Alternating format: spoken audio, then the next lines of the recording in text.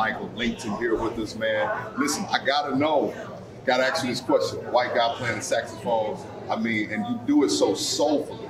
So tell me, what was your influence, man, in getting started in music? Well, first of all, it's a pleasure to be here. Thank you. And been here a couple of times in this festival. But so I grew up in Copenhagen, Denmark. And for some reason, I can't tell you exactly what, but I was so influenced by the amazing sounds coming out of Memphis, Tennessee. Man, I grew up outside of Memphis. Really? Yeah. So Stax Records, you know, I mean, Isaac Hayes and, of course, you know, Wilson Pickett, Otis Redding, and Sam Cooke. I know they all come out of Memphis, but that Southern soul, that was just what spoke to me. So I knew that, well, I played clarinet at first. Okay.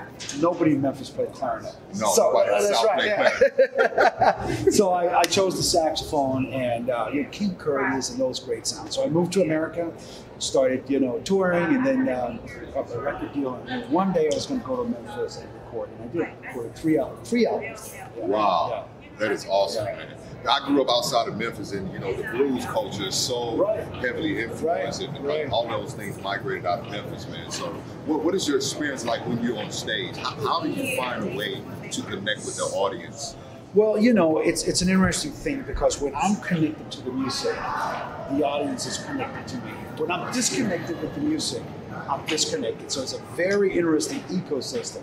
So I always try to write songs, record songs, perform songs. Well, I feel something emotionally because then I know the audience will get that. But it is a little conversation without words. You know, in my case, in the saxophone, it's a conversation. It's a beautiful experience to be on stage and have that communication with the audience. You know? Man, I love that. Communication without words. And you heard it here, the great saxophonist, Michael Lington. I mean, brother, I'm just inspired just from hearing you talk about how you're from Denmark and all of a sudden you heard music down in Memphis, Tennessee. Yeah. So that's awesome, man. Yeah. So we look forward to hearing you, man. Thank you. Again, for those of you that have not gotten your tickets, we're still celebrating jazz. We're still celebrating soul. Hashtag It's Giving Soul. Again, I'm Jay Barnett here at the Riverfront Jazz Festival.